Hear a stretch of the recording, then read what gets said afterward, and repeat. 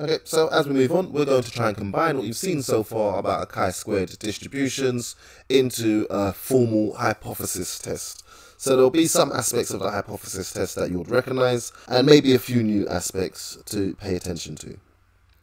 Here, we've been told to test at the 5% significance level whether or not the observed frequencies can be modeled by a discrete uniform distribution. Okay, so the first thing that I need to find out here is what are the expected values.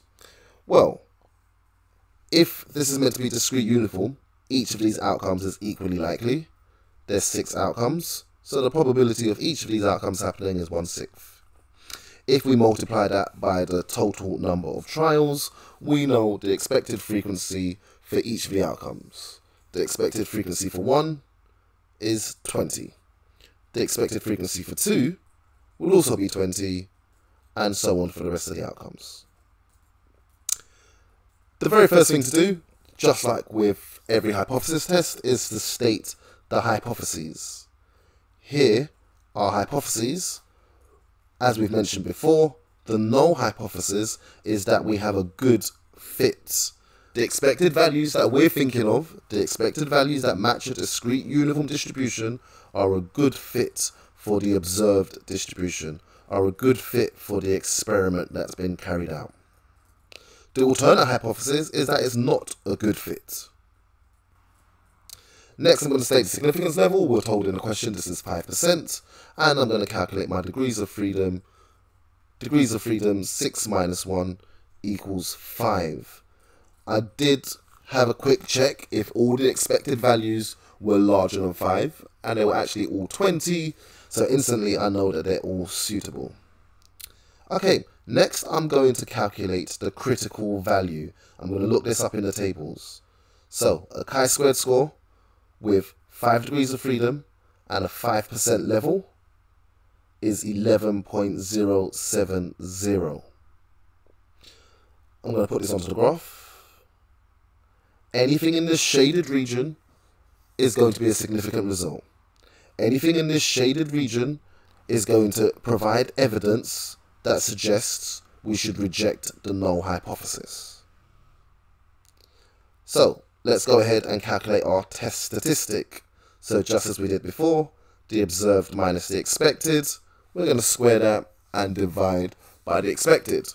We'll do that for all of the corresponding pairs of observed and expected values. Write out the whole calculation, simplifying a little so I can track my working out, and we get 3.4. 3.4 is not in the critical region. 3.4 is not in the rejection region.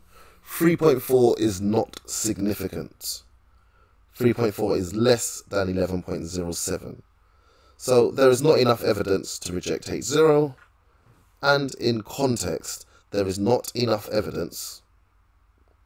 And in context, there is evidence to suggest the dice was actually fair.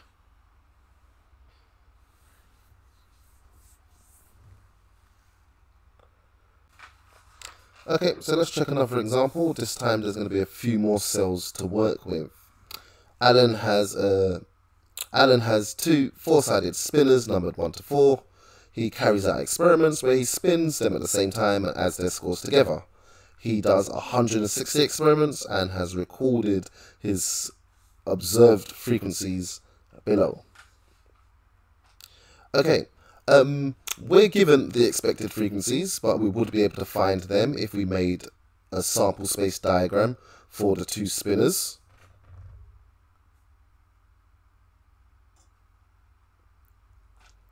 The first thing to do here is to set the hypotheses. The null hypothesis is to say that the expected distribution is a good fit for Alan's spinner. As in, the expected distribution describes what will happen with Alan's spinner quite well. The alternate hypothesis says that the expected distribution is not a good fit for Alan's spinner. The differences between the expected and the observed values are just too much for us to conclude that the model is a good fit for the spinner. Okay, so let's go ahead and do the usual. I'm going to state the significance level. We've got 2.5% today. The degrees of freedom, all of the expected values are above 5. So I can just go ahead and do 7 minus 1 to get 6. The critical value this time around is quite large, 14.449. So I'm going to put that on the diagram. Then I'm going to get busy with calculating the test statistic.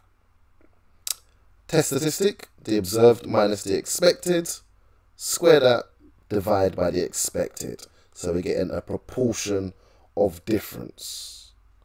So I'm just going to go ahead and process that calculation. And we actually get 16.008. This is larger than the critical value. This is inside the critical region. Our result is significant. So we can conclude that there is enough evidence to reject H0.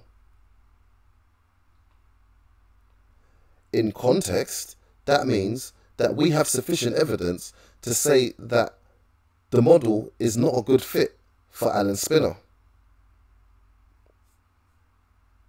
We have evidence to think that actually these spinners, they're not even fair.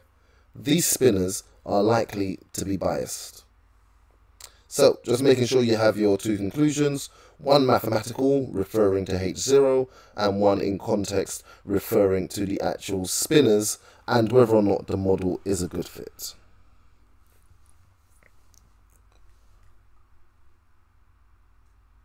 So there should be many similarities to all the hypothesis tests that you've conducted before and just a few new steps thrown in as well. But if we were to sum it up, our first step would be to determine which distribution we're going to be working with, which distribution would be most appropriate. So far, we've either looked at a discrete uniform distribution or we've been given some proportions or expected values to work with. Soon, we might only be told, test whether a binomial distribution is a good fit, or test whether a Poisson distribution is a good fit. So the first step is just to identify the distribution whose fit we're trying to check. Second step would be to set the significance level. Third, estimate parameters. We'll come back around to this. Fourth is to state your hypotheses. Following that, we need to make sure we've calculated our expected frequencies. We're looking out to make sure we combine any frequencies that are less than 5. Then we'll go on to find the degrees of freedom. We can use those to find a critical value in the tables. From there, we can calculate our test statistic. And finally, we can compare for significance and we can write up our conclusions. This isn't a rigid order in which we should do all of these things, but it's definitely a checklist that we need to make sure we've checked for each of these as we make our way through our hypothesis test. Okay, I'll leave you to get some practice in on a few straightforward questions, and we'll come back again to look at specific distributions and how we conduct a hypothesis test for those.